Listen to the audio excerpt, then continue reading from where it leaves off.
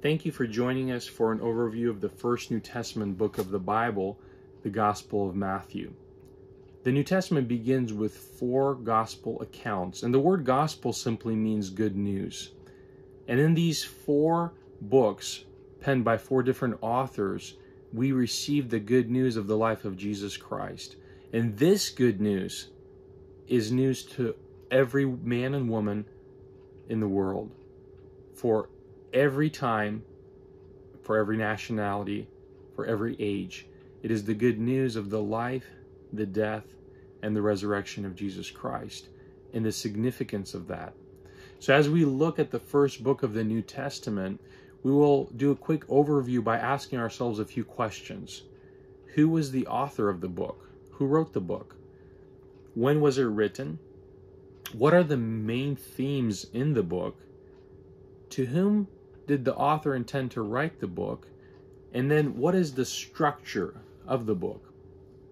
With the Lord's help, this material will help you study and look into the book of Matthew and grab more details as you understand the bigger picture of the Gospel of Matthew. So the first question, who wrote the book?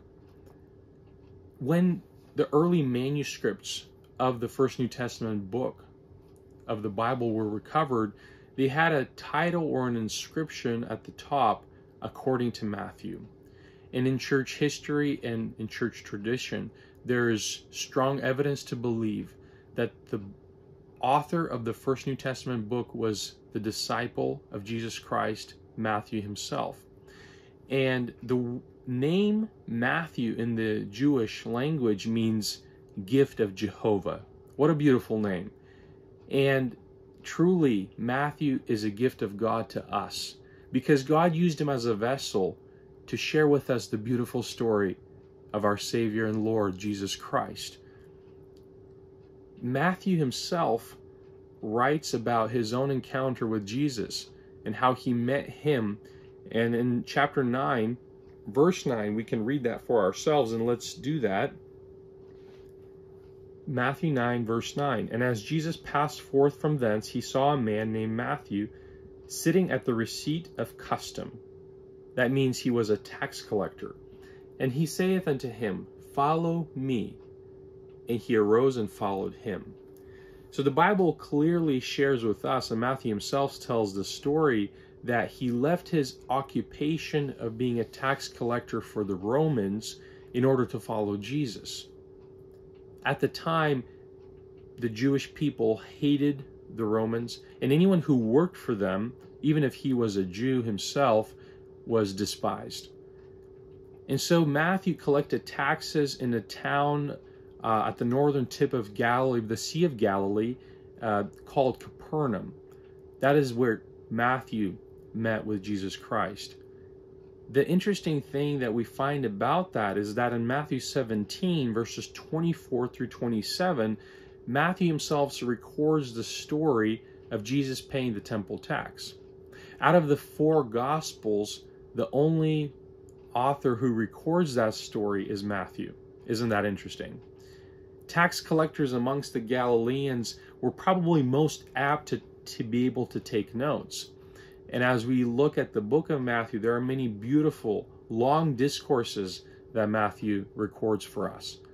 And I believe that the Holy Spirit, as Matthew was penning those words, was reminding him of the teachings of Jesus Christ in his heart and in his mind, because the Word of God is breathed by God. But I also believe that God uses the skills and abilities that he himself gives to people to be a blessing to others. And I believe Matthew, as he was listening to the teachings of Jesus, as he was walking with Jesus, very possibly he was able to take notes and to record a few things. Matthew receives the call to follow Jesus in chapter 9, verse 9. And then in chapter 10, we read that Matthew is now one of the disciples of Jesus, one of the 12, and his name is listed in that passage. We read that also in the books of Mark and the Gospel of Luke as well. And so as Matthew becomes a disciple of Jesus, he is an eyewitness of the ministry and the life of Jesus. He follows him. he listens to him, he walks with him, he develops a relationship with Jesus, and he records all of that for us to read. And the Holy Spirit and God, by his grace, preserves that word so that it comes to us and that we can hold it in our hands and read Gospels and the account of Matthew. Tradition states that Matthew preached in Judea for about 15 years, and then he went as a missionary to foreign countries, and including Ethiopia, Persia, and Parthia. So we get to this question of, when was this Gospel of Matthew written? And most scholars believe that it was written between the early 40s to mid 60s. But to be more precise, some place it at AD 58 to 68. What is interesting about that is in the book of Matthew, specifically in the Olivet Discourse, we see Christ teaching on the destruction of Jerusalem, the destruction of the temple, and all of these prophecies of Jesus Christ were fulfilled. But the writings of those prophecies were given earlier, before their fulfillment. And so people knew that what Jesus had said had come to pass. And so the writings were done prior to AD 70, when there was the destruction of the temple in Jerusalem and the destruction of Jerusalem itself. As we come to this point of the main themes or the purposes that we see within the book, there are many, but some stand out more than others. And I would like to touch on just two of the main themes that we see run through all of the book of Matthew. And the first one is that Jesus of Nazareth is the one who fulfilled the Old Testament prophecies about the Messiah. We can clearly see that because Matthew goes back and quotes from the Old Testament scriptures on many, many occasions, so that the Jew reading those new Old Testament scriptures would look at Jesus Christ and see, wow, Jesus fits into all of these things. He is the Messiah. So the first thing that Matthew begins with is that the Messiah will be from the lineage of Abraham and King David. And then the book begins with that. When we look at Matthew chapter 1, verse 1, we read this: the book of the generation of Jesus Christ, the son of David, the son of Abraham. It is important to note that to fulfill the scriptures, the Messiah needed to be from the line of Abraham and the line of David. There were promises given to Abraham, which you can read in Genesis chapter 12, verses 1 through 3. And then you can also read in the book of 2 Samuel, verses 7 through 11, verses 11 through 16, in chapter 7 of 2 Samuel, promises given to David. And both these promises involved the heir or the seed, their seed that will be king, their seed that will be the Messiah of the world. And Jesus fulfills that promise as he is in the line of both Abraham and David. So Matthew traces this lineage of Jesus through the lineage of Abraham and King David, and that's the reason why we have the genealogy of Jesus Christ. And if you're reading the book of Matthew for the first time, you might find it a bit awkward to read through all these names, and you ask yourself, why is it here? Well, it's so important for the Jew to understand that there's a connection between Jesus, the Messiah, and the Old Testament prophecies, and they fit. The interesting thing is that in the book of Matthew, the term son of David is used 9 times, and that is to consolidate the idea that Jesus Christ is from the line of David, and he's the rightful heir of David. So the second point that Matthew makes is that the Messiah will be born of a virgin. And the prophecies of Isaiah in chapter 7, verse 14, speak of the Messiah being born of a virgin. And Matthew records this beautiful story in Matthew chapter 1, verses 22 through 23, that Jesus was born of a virgin, Mary.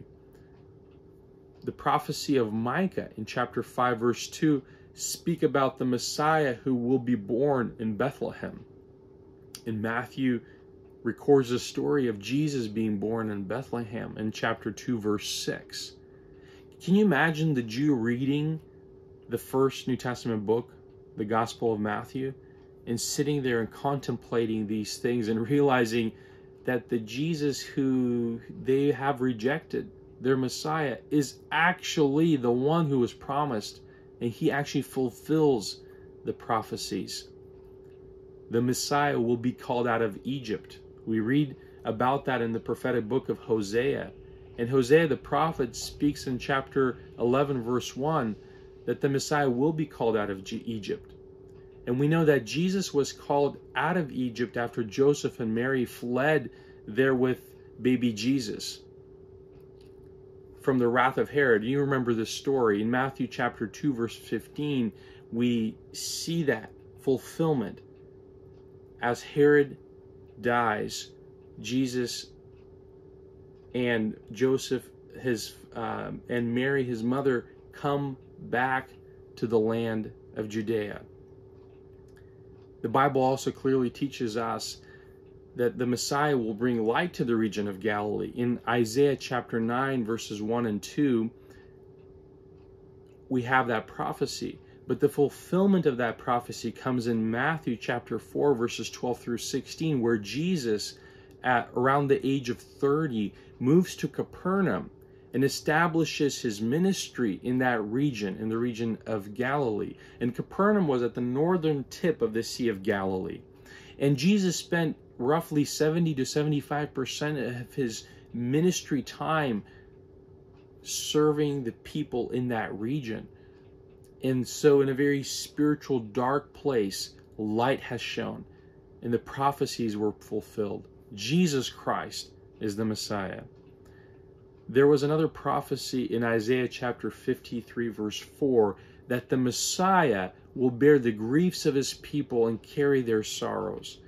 And as Matthew records, Jesus casting out demons from those who were possessed and healing the sick, he says this is the fulfillment of the prophecies in Matthew chapter 8, verses 16 through 17.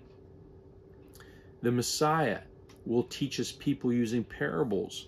And we read this prophecy in Psalm 78, verse 2. And Matthew records to us many parables of Jesus. And Jesus taught people using parables. And in Matthew 13, verses 34 through 35, we read how Matthew records that this is the fulfillment of the prophecies. There was another prophecy given by the prophet Zechariah, chapter 9, verse 9, and that prophecy dealt with the fact that the Messiah will come to Jerusalem riding upon a donkey. So Matthew records in chapter 21 the story of Jesus coming into Jerusalem with great triumph, riding upon a donkey, and he was received with great excitement, and that is the fulfillment of the prophecy of Zechariah. So you can read that in Matthew chapter 21, verse 1 through 11. Another prophecy that Matthew points out as the fulfillment and the validation that Jesus Christ is the promised Messiah is that the Messiah will be valued at 30 pieces of silver. And that is prophesied in the book of Zechariah the prophet in chapter 11, verses 12 through 13. And in Matthew chapter 26, verses 14 through 16, and then verses 1 through 10 of chapter 27, Jesus was betrayed for 30 pieces of silver. And we can read that story of how Judas, one of his disciples, betrays him for 30 pieces of silver. Again, you can only imagine as the first century Jews sitting there and reading the book of Matthew, what is going on in their mind as they're realizing that all of the prophecies of old are fulfilled in this man whose name is Jesus. The last prophecy that Matthew points to as the validation that Jesus is the promised Messiah is that the Messiah will be crucified. He will be a suffering Messiah, and his garments will be divided, and lots will be cast for his clothing. And that prophecy is given to us in Psalm 22, verse 18. And then Matthew records the story of Jesus at his crucifixion, seeing how the soldiers at his cross are dividing his garments, are casting lots for his clothing. And if you'd like to read that, it's recorded for us in Matthew chapter 27, verse 35. So the first main theme of the Gospel of Matthew is that Jesus of Nazareth is the one who fulfilled the Old Testament prophecies about the Messiah. But the second theme that we see runs through the whole of the book of the Gospel of Matthew is that Jesus is the King who brings the kingdom of God, the kingdom of heaven on earth. And the term kingdom of heaven is used 33 times in the Gospel of Matthew. The kingdom of God, that term, is used 5 times in the Gospel of Matthew.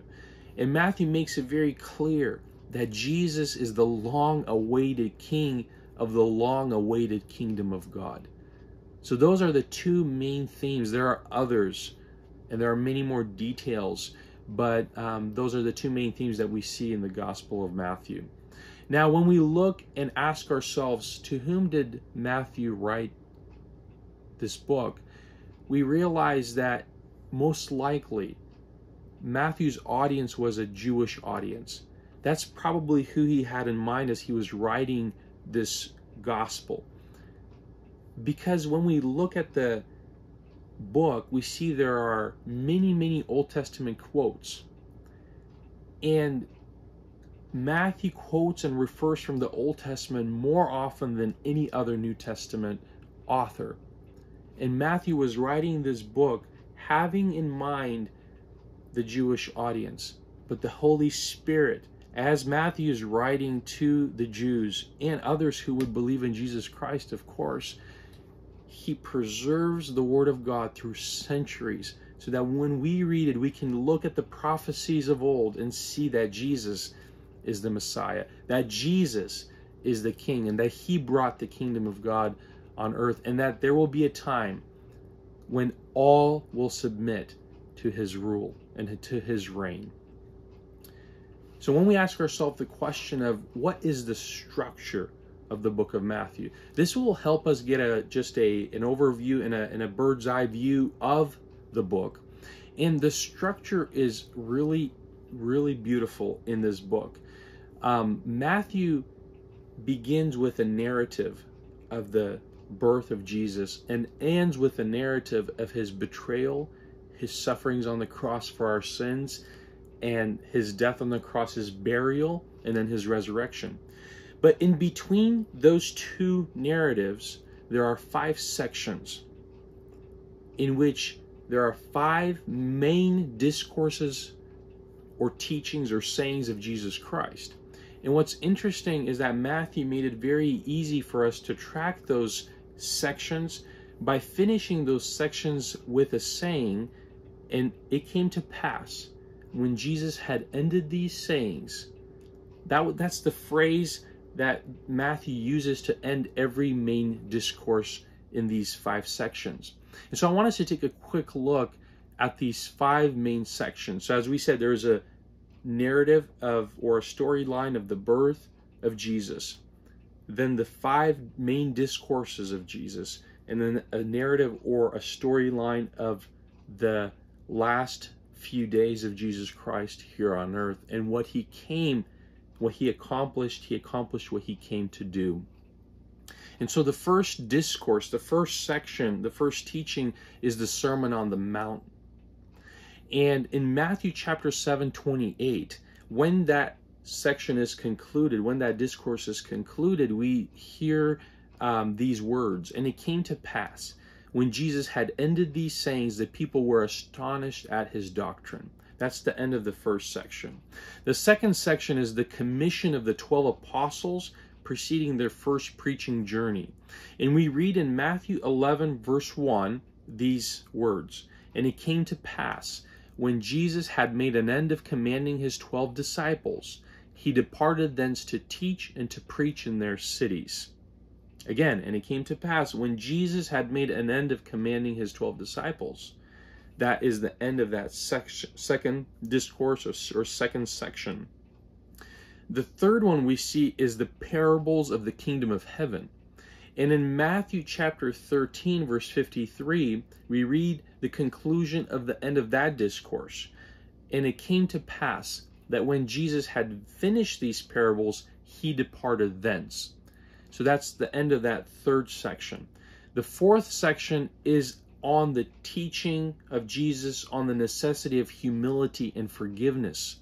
And in Matthew chapter 19, verse 1, we read again a very similar saying, "And it came to pass that when Jesus had finished these sayings, he departed from Galilee and came into the coasts of Judea beyond Jordan." Isn't that interesting? The fifth section is the Olivet Discourse, or the time when Jesus describes the signs of the second coming, of his second coming. And in Matthew 26, verse 1, we read these words, "And it came to pass, when Jesus had finished all these sayings, he said unto his disciples." So Matthew structures it in a very Jewish way, because some scholars believe that it mirrors the Old Testament writings. And the Old Testament writings begin with the 5 foundational books: Genesis, Exodus, Leviticus, Numbers, and Deuteronomy. And in a very Jewish way, Matthew very possibly could have been mirroring that and structuring his book with these 5 main discourses, 5 main sections in the middle of 2 narratives. And it is interesting that that's how Matthew records it, and there are other themes and there are other ideas that are mixed in between those discourses, but it helps us to have a structure and to see and understand how the book of Matthew is structured. The 15 parables of Jesus are recorded in the book of Matthew, but 10 of them are not found in other gospels. So the Matthew, besides just the structure, there's a lot of new content within the book of Matthew. It's a big volume. There's a lot of content that's recorded there, which is exclusive to Matthew. There are also 20 miracles of Jesus that are recorded in the book of Matthew, and 3 of them are not found in any other gospels. So these miracles are exclusive to Matthew's gospel. It is interesting that Matthew concludes his gospel with the Great Commission. And as we've said before, that Matthew served in the land of Judea and ministered and preached the gospel of Jesus Christ, but then he became a missionary and went to other countries to share the gospel. So he didn't only record this Great Commission that Christ gave to people, to his disciples, but he actually became a part of that Great Commission by taking the good news of the life and the death and the resurrection of Jesus Christ to other people and to other countries. And we read the Great Commission recorded to us in the book of Matthew in chapter 28 and verses 18 through 20. But I want to say this, that this Great Commission comes after the sufferings of Jesus and after the resurrection of Christ. Jesus took upon himself our sins. He went to the cross, and he was nailed to the cross to pay the penalty for my sin and the penalty for your sin. If we were left alone to pay the penalty for our sin, we would have been eternally separated with a loving God, Creator God, in hell. But Jesus came to take upon and to save us from our sins, to take it upon himself. And he bore it in his body on the cross. But he did not stay on the cross. They put him in a tomb. And 3 days later, Jesus was risen. And when he was risen, it changed everything. The disciples, when they saw that the man they walked with for 3.5 years, they didn't fully understand who he was. But when they saw him dead on the cross and then alive again, they realized this changes everything. The greatest enemy of humanity is death, and it is defeated. If Jesus is alive, we have hope in life after death. And then Jesus is Lord. He commands his disciples to go into all the world and to preach the gospel. And let us read in conclusion of this brief overview of the Gospel of Matthew, the Great Commission. Matthew chapter 28, verse 18 says this, "And Jesus came and spake unto them, saying, All power is given unto me in heaven and in earth. Go ye therefore and teach all nations, baptizing them in the name of the Father, and of the Son, and of the Holy Ghost, teaching them to observe all things whatsoever I have commanded you. And lo, I am with you always, even unto the end of the world." That's how Matthew finishes his gospel. By the Holy Spirit, there is a call, a commission, purpose and meaning given to the disciple, to the believer of Jesus Christ. Go and share with the whole world the glorious gospel, the good news of Jesus Christ. And that is what Matthew is all about.